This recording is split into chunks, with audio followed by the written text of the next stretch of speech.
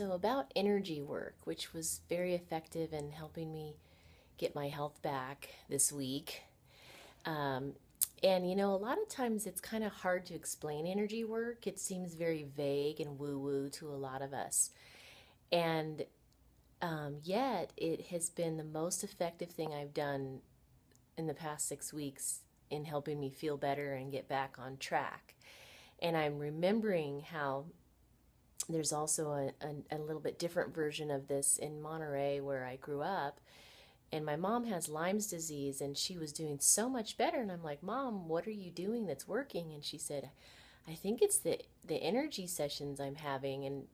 And that was a Chinese version where their final exam was to look at a person across the room and be able to tell you everything that's going on with their body. So it's very advanced, obviously.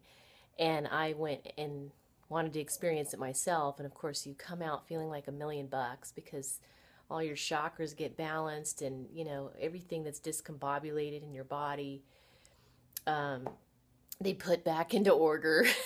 and, um, and I remember having my most successful business week right after one of those sessions and being like, wow, what a difference that makes, and being able to manifest because one of my chakras was spinning the other direction, and it's really important to have it spinning in the right direction to manifest. So it's really quite fascinating. And this is a different version here in Encinitas that I went to, and he worked mostly on my brain this time.